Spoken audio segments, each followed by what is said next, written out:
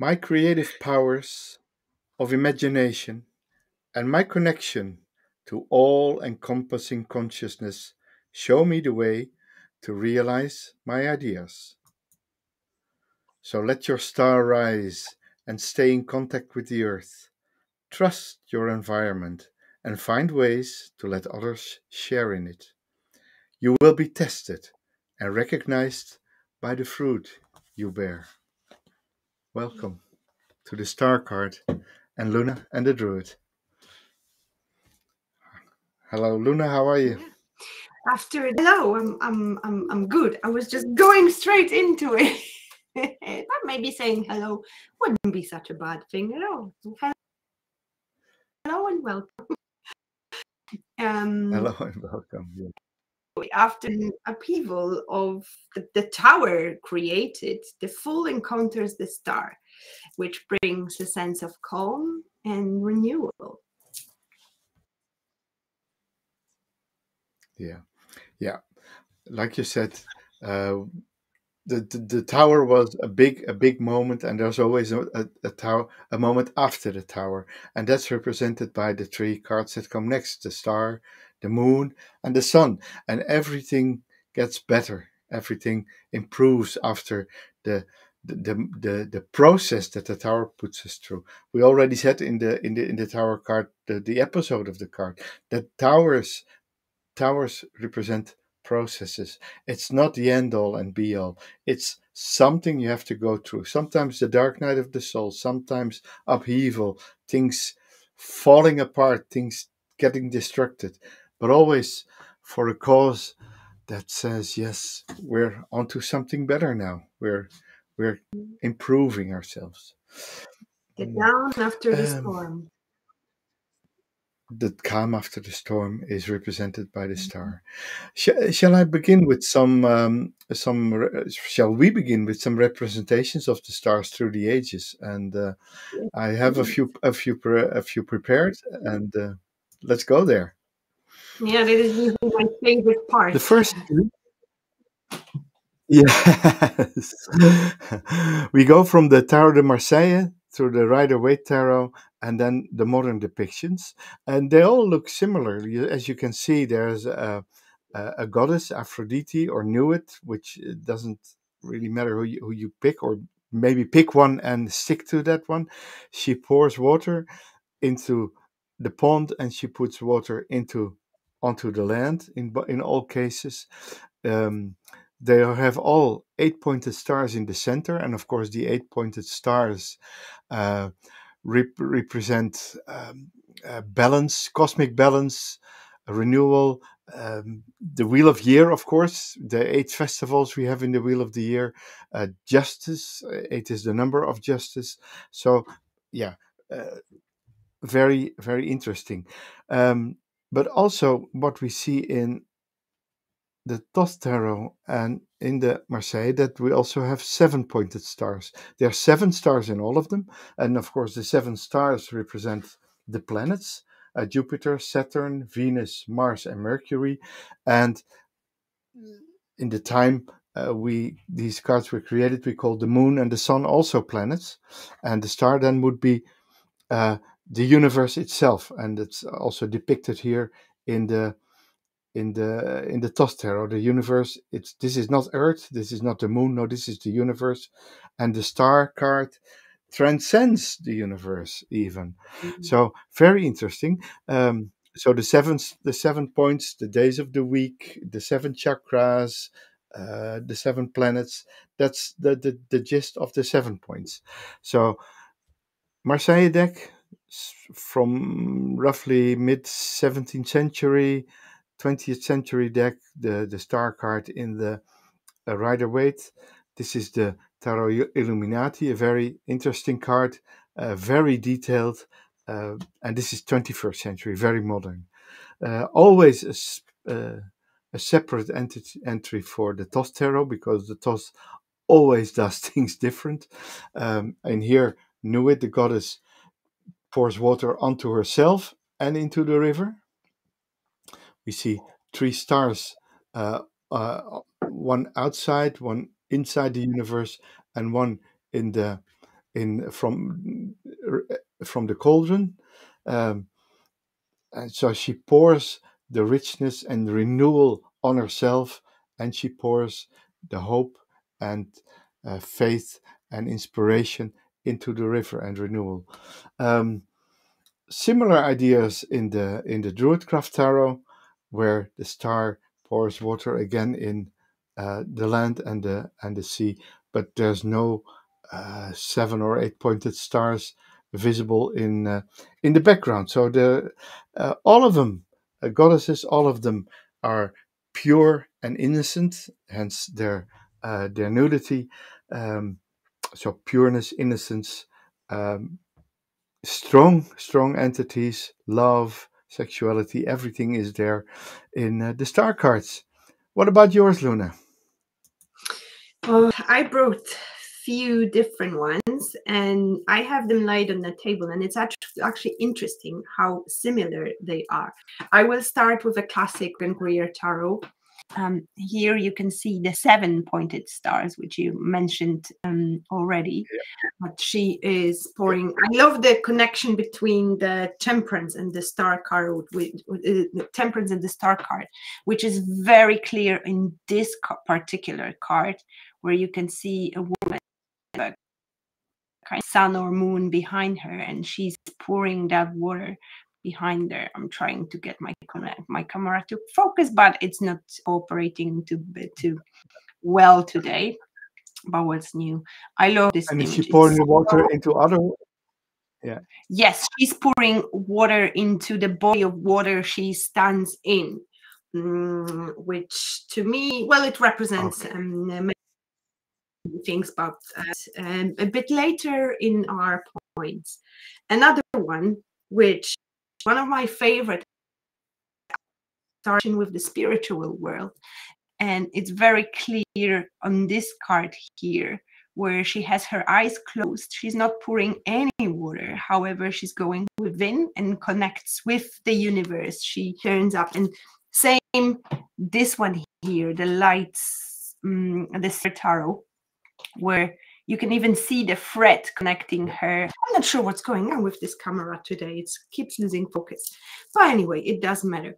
Interesting approach here with the position she takes on. The water is flowing itself, and it's like she's covering, protecting herself a little bit, which is quite unusual, because normally the star card and the goddess you mentioned on the star card is very upfront. She's confident. Here, not so much. And last but not least, a beautiful, beautiful star from the Star Tarot with all the elements here. This is just fabulous. She's not pouring any water. However, she is testing the water. So she's connecting the spiritual world with the physical realm. Lovely. Love it. It was an interesting card because you can't have too many visions of the star card. However, the star card itself has many meanings, and the fool can learn a lot from the star. It's a pretty unique, very positive, in my opinion, card. One of my favorites for sure, because it brings hope, renewal, that light after the dark period. Yeah. Yeah. Yeah. So how about we jump into the lessons, the full Yeah. encounters? Let's jump into the lessons for the fool. We have 7 lessons today. That's Mm. quite a lot of ground to cover. The star for the fool teaches the fool hope and inspiration, healing and renewal. Point 3, faith and trust.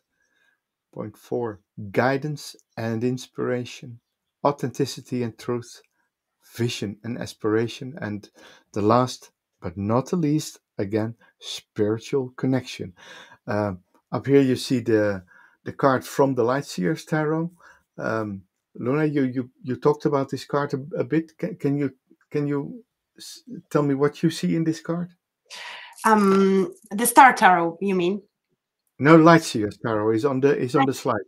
Yes. Well, first of all, the lady is, to me, she is meditating, or at least enjoying being out in the nature, with connecting with the heavens, and simply praying for whatever she wishes for herself.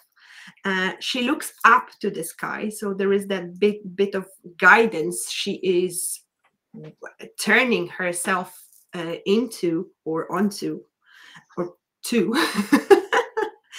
and just to see the light.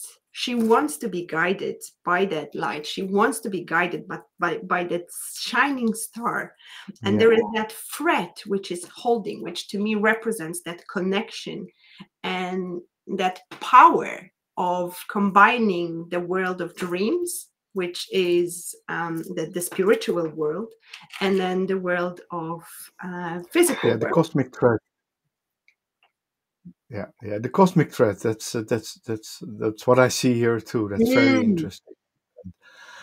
So the thread between ourselves and the cosmos, and in that perspective, I see a very different energy than in all the other cards in this Lightseer tarot.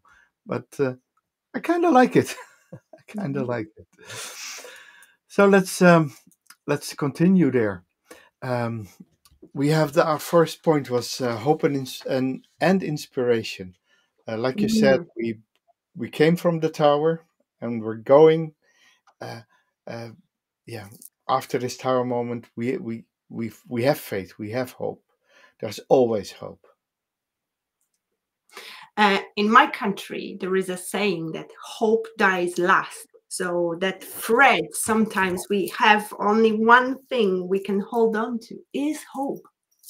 Yeah, the cosmic thread. Yeah, yeah, yeah, yeah. So that's true, and that's so the brighter future is possible. That's what the star card tells you when it shows up in a reading. It's also the lesson for the fool.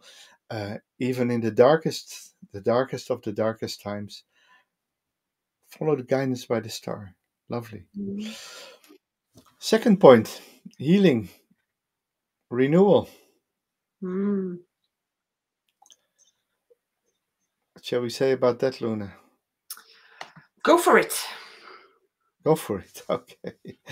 So, the importance of giving yourself time, the importance of time to heal, to rest, to rejuvenate, to recharge your batteries, um, to go on a holiday, to heal yourself, to pour water on you, or go in the flow, to get to become better, to take care of yourself. It's essential for continued growth that you take care of yourself, that you look after yourself, that you're not neglecting the physical needs and the mental needs of rejuvenation and Mm. renewal. As well as understanding that even in the darkness times, that hope and renewal are possible. It's not that when it's dark, there's no light. No, it's that the star gives you hope, for that renewal, for that change, for that events to turn a little bit for better. Yeah, from hard times into positive times. That's true. And then you come to the third point, that the fool needs to have faith, Mm. needs to trust the process, faith in yourself, faith in the outcome, faith in the universe. We talked Mm. about the universe recently in our Monday podcast when we talked about a manifestation. Uh, so bring your dreams up front, put yourself in the center, uh, and have faith that the universe will bring out the best for you. It's about trusting the process and believing that the journey, no matter how challenging, is leading into something beautiful. Fourth point: guidance and inspiration. The star is seen as a guiding light. We see the light of the star. We meditate on the star, like you saw in our, you could see in our slide, where um, where she meditates and finds guidance and finds inspiration from within and from the world around you. It's finding direction, it's finding clarity, it's finding inspiration uh, of the road ahead, even though you can't see the whole road ahead, but you can see a bit of the road in front of you, and you have to have uh, faith and trust that the guidance the universe will give you is there, um, yeah, to give you direction and clarity, authenticity and truth, and of course, the star inspires you to be true to yourself. And we have a guest in the show, and she's always very true to herself. Our producer, Carmen. Absolutely, especially when something is going outside. Yeah, Um, yeah. But she's her authentic self, Luna. Absolutely. When she wants to bark, she will bark, and I can shoot her all I want. That's Yeah. usually when I disappear out of nowhere, out of the scream. You can tell that something's going on with the producer. And that's not only what we can learn from the star of the show, but also from the producer of the show. Um, that take off your mask. She doesn't have any. It's a We very as good point, humans, actually. we as humans, always carry masks. You know. Yeah, and then she is indeed the embodiment for my guiding light. Yes. Yeah, she's the star of the show, the star and the producer of our show. Oh, So, absolutely. being authentic, being true to yourself, living in alignment with your true self, uh, it's yeah, shed the mask of pretenses. Be Mm. yourself. All the others are already taken. Also, finding that direction and clarity. I'm not sure if you talked about it already because she was barking and I couldn't hear much. But that finding that direction we can see in those cards where they are looking at this star. This is an important aspect of the star card because many time in life we can feel like we got lost or we don't know the direction. We don't know what is the next step to take. And Yeah, star card can bring us that hope and trust that whatever is meant for us will just find us. yeah. We find a lot of star cars very introspective, as she's very caught up into her activities, while we in the Toss Tarot we find the same idea as more or less as in the Light Seers Tarot, which we have on our slide. I can show it again. She's looking up for guidance and inspiration. That's where her real purpose, where her real reality comes from. And Mm. yeah, so guidance and inspiration covered, authenticity and truth, then vision and aspiration. Dreaming big, Luna. Oh yeah, we talked about it. Dreaming big. The manifestation and dreaming big already on Monday. And I absolutely encourage you to watch that live if you haven't, because it was a great discussion with so many aspects of that topic. Um, but yeah, I think Yeah. it's important to first of all have faith in whatever we want to manifest and have the desire, have the vision, and have the aspiration, being capable of taking action and not just sitting and dreaming, doing nothing, No. uh, but just doing and set our goals high, dream big, as you said, because very often Yeah. it's our own limiting beliefs which limit ourselves, our life. Very often, the way we think about our capability of doing something, achieving something. And that's a big, important aspect of the star card for sure. Yeah, yeah, and that's one of my favorite sayings. I always say, "Aim from the moon. If Mm, you miss, you'll end up among the stars." I love that.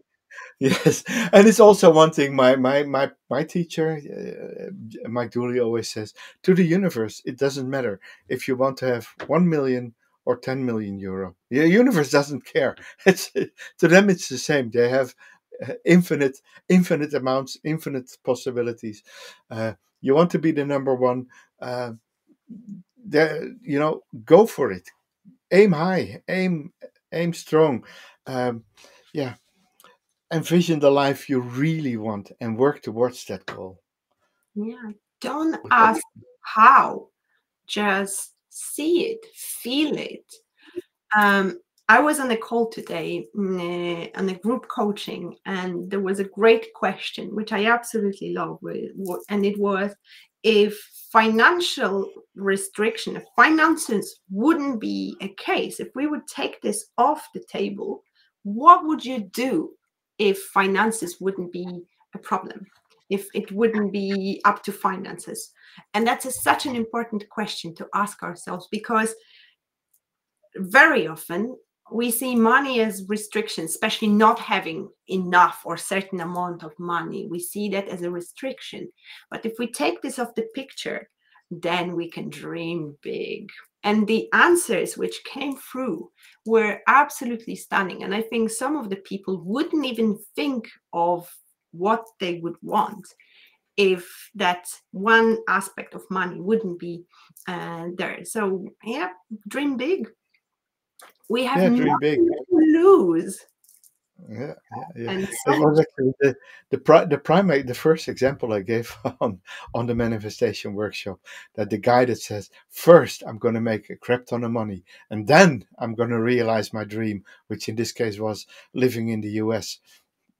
That was many years ago. Maybe he changed his dream, but but the idea was make a crap ton of money isn't always the end all and be all of all your dreams. No, it can even be totally different. Mhm. I got invited in the most beautiful houses when I was completely out of money.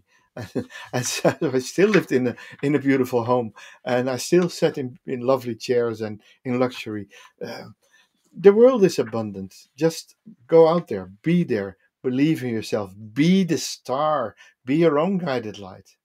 Yeah, Yeah, be your own star, absolutely. There abundance is everywhere. It's available to everyone. But yeah, some people just don't choose to walk that path. And that's it. abundance, it doesn't mean a big amount of money, don't get me wrong. The abundance is way above that. The money is just an example we are using here. Yeah.